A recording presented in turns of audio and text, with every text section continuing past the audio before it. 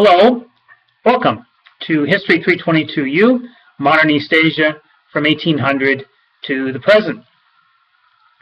The arrangement that I use for this fully online course is to assemble weekly PowerPoint presentations, which I put into D2L and which I will try to send to you by email, accompanied by links to YouTube audio uploads. What you see on the YouTube picture right now is just a piece of cloth over the camera, so you don't have to look up my nose as I do this lecture into my laptop. I found over time, trying different alternatives, that this is less expensive and more reliable than other methods. Let's go on to slide 2 and talk a little bit about how this course is run. I'm especially interested in making sure that you can write, write better anyway than you do now if you are entering into this course and you are less than a crackerjack writer. And I'm interested in helping you separate the wheat from the chaff in your viewing about Asia, whether it's watching something on CNN or Fox, or whether you're looking at a offbeat movie made in South Korea. I want you to be able to view what you see more critically. I don't do grading on the curve. This is all about points. I'm not cheap in the points, but I don't just give them away either. You have to do work to get the points in this course. So make sure that you do that work. We'll get into that in a little bit more detail later. Of course, all work must be your own. If you don't know how to do footnotes, then you will learn how to do footnotes in this course, or unfortunately, you will lose a lot of points. Learn how to do footnotes. It's really not that hard. I'm always willing to assist, discuss it over the phone, or show you things in emails, but I'm going to make it very easy for you to do this properly in this course if you pay attention and if you try.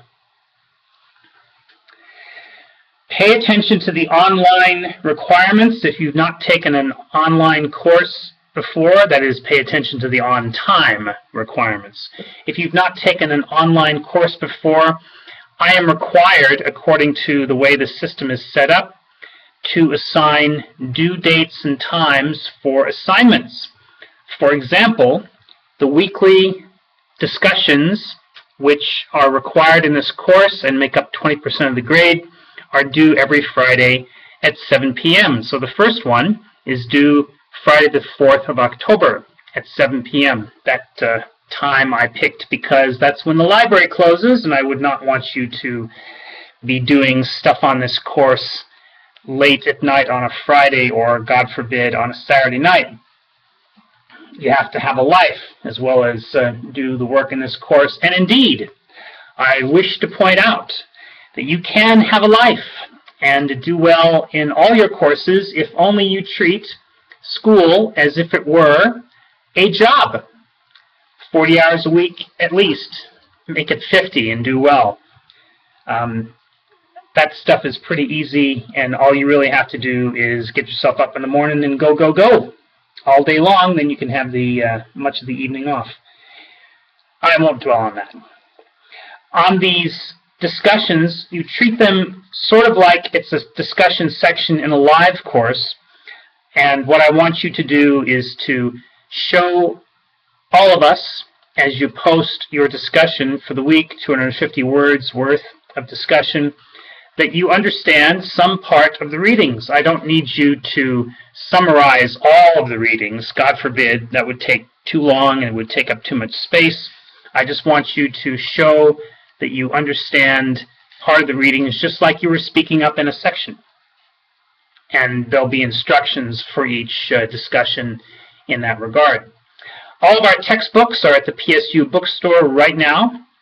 Some of them are available from other local bookstores or on the web. And just a word about the Fukuzawa autobiography. It's a great book. I've made it optional because I don't want to require too much reading in this course, but it's a great book. It's easy to read, You can read it for fun. I recommend, by the way, when doing all your readings and when viewing videos and when listening to these lectures, that you take notes.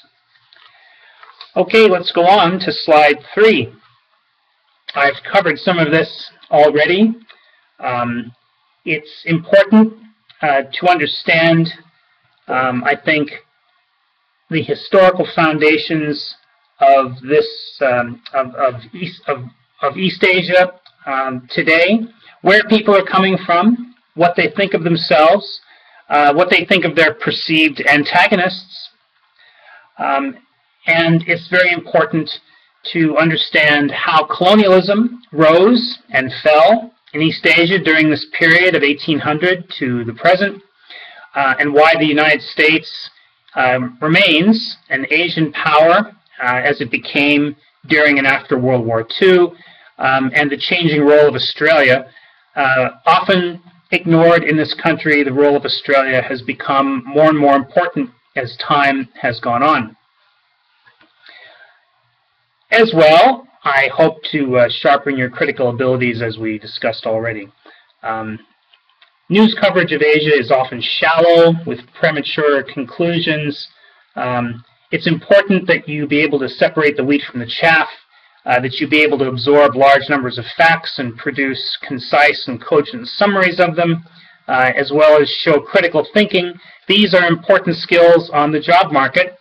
You can't get along without them nowadays, and I would feel remiss in my duties if I were not trying to assist you to be more competitive in the job market, as well as learning the materials of this course. And I'm one of those people who has not been an academic for very long. I'm 57 years old, but I've spent my whole career up until this year in government and business. Therefore, I know what I'm talking about when I'm talking about what a hiring manager looks for. So I have tried my best to orient much of this course to meet the goals of standing out when you are interviewing for a job and when you are competing with others to obtain employment, to attain and maintain employment. One additional point before we go on, well, we can go on to slide 4. It's extremely important that you do not miss any assignments. It breaks my heart when I am grading and I see somebody who's done lots of good work, but they missed one of the papers that was worth 20 points. Or they've done a reasonable amount of good work, but they've missed half the discussions, and that's 10 points. That's more than 1 grade difference. Somebody who should be a B student gets a C minus. Somebody who should have gotten an A minus gets a C plus or a B minus. That's ridiculous. Don't fall into that trap. These assignments are all very clear. The deadlines are all very solid and concrete. Don't blow it. Get these things done on time. I've already told you I don't grade on the curve. It's all about points, etc., etc. Always take notes. I think I already said that. Take notes on everything. Whether you're watching one of the movies that's assigned, or you're doing the readings, or you are listening to lecture. If you need some tips on how to do these things, there are people in the university who do that for a living at the Writing Center and so forth. I cannot, by the way, underline more vividly that the Writing Center, which is in the same building as the History Department, the Writing Center is on the first floor of Kramer, they are outstanding in assisting people with writing problems. They can also help with study habits. And I'm happy to discuss methods of study, methods of taking notes on readings or lectures, this sort of thing with you if you contact me.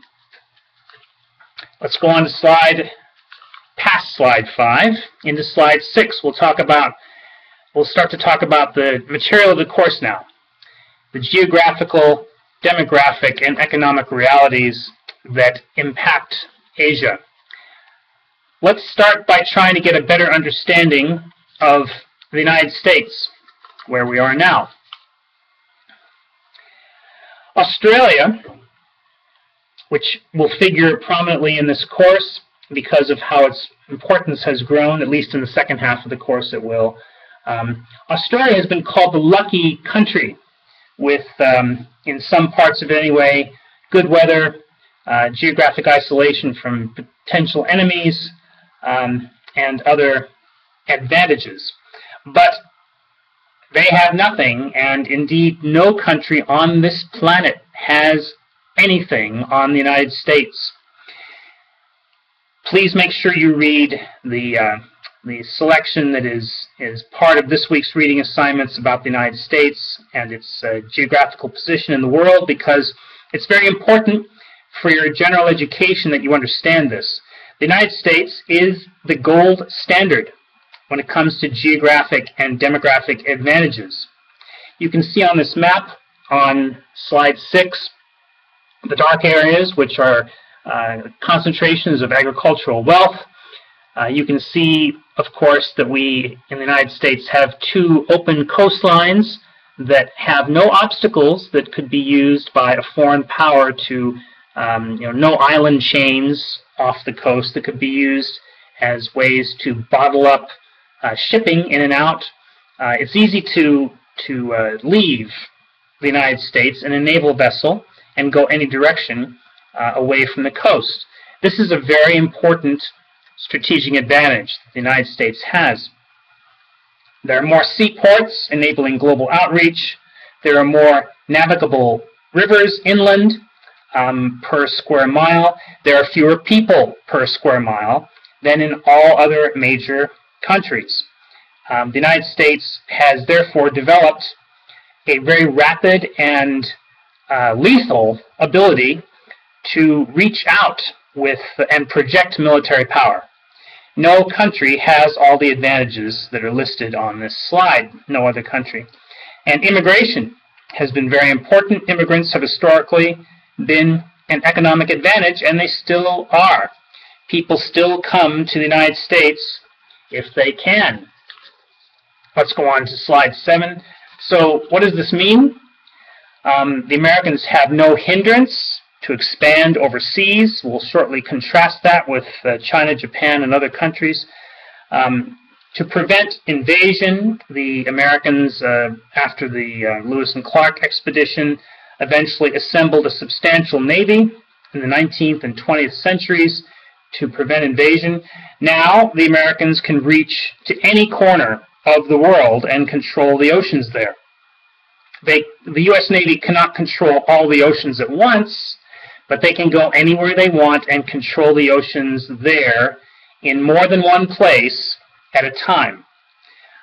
There is a de facto empire of sorts that has developed, not in name, and not strictly in the historical sense, but in some factual ways. There is a de facto, in other words, empire that has developed with the United States. So we, the Americans, are advantaged. Not specially chosen people by God or any of that sort of stuff. I would not hazard to make that assertion.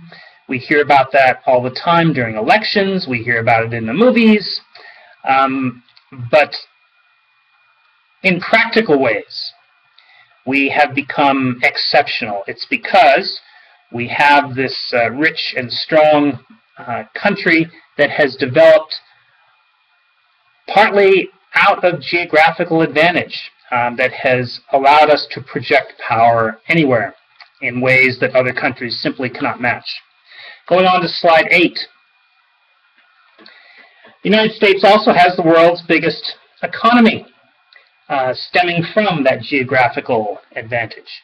This combination of factors makes America an Asian power and very relevant to the events described in this course, as we will discuss in future weeks. I won't read all these bullets to you. They're pretty obvious, and you can read them on your own. Feel free to stop the recording, etc., as you see fit. Going on to slide 9. Finally, there are additional elements of American advantage. that cement the country's position in the world, and I would argue make likely its continued superior position for the coming decades. America's position is not perfect, but it's relatively secure in comparison with other large nations. Of special importance is the so-called Five Eyes relationship. That's five, as in 1, 2, 3, 4, 5, five eyes. That relationship has enabled the U.S. and its allies, namely the U.S., the UK, Canada, Australia, and New Zealand.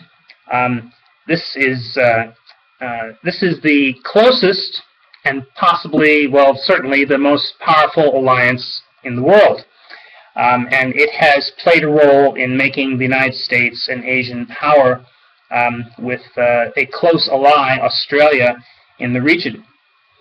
It's enhanced the U.S. ability, in other words, to operate in Asia and influence events. We'll discuss how Australia became important to modern Asian history in the post-World War II era in future weeks. Let's go on to slide 10. So if we contrast this situation with most of Asia, it's notable, it's remarkable, the disadvantage that every country in Asia has in relation to the United States. Many countries face problems from competing ethno-linguistic groups, other restive minorities, especially on their borderlands, and so on, as you see in this slide. The inset figure there in the bottom right of the slide shows, for example, a place where I used to do a lot of work doing corporate investigations. I've motored all around this region, and it's a region of very high tensions where Muslim people who are in Thailand, who are a minority, are treated very badly by the Buddhist majority in Thailand, and this is a bone of contention between Thailand and Malaysia, which is a Muslim country, a majority Muslim country, where the major party, which is constructed along religious lines, has ruled Malaysia for decades, and it's a Muslim party. So the U.S. has, by contrast, managed to integrate and absorb most of its ethno-linguistic groups. After a few generations, its immigrants almost inevitably become Americanized. Australia has done the same thing. It attracts immigrants. You've seen a lot in the news media, possibly, about the boat people who are turned away by the Australians, but they have a much larger legal immigration system where they absorb tens of thousands of people every year. And they do it because they want to do it, because they need immigrants, just like the United States can use immigrants. And indeed, there's a lot of argument that we need immigrants in the coming generations in order to maintain the Social Security system. But that's another topic for another day. The United States does not have a perfect immigration system. There's a lot of debate about what should be done with it, about who should be let in, and so on. But we simply need to make note of this historical reality that the U.S. and Australia are both long practiced at absorbing immigrants, and they've used this absorption to their advantage. All over Asia, by contrast again, you find these competing ethno-linguistic groups which hate each other's guts. There's really no soft, fuzzy way to state it. These are ethnic rivalries that make our ethnic rivalries in the United States look like nothing. It's far more murderous, to be blunt, in Asia, the situation between ethnic groups, than you'll find in North America or in Australia or even in Europe. We'll continue. I have to stop here because these YouTube recordings are not reliable after about 20 minutes. So what I do is I make 20-minute recordings, and then I post them, as you'll see. So we'll stop here and go on to slide 11.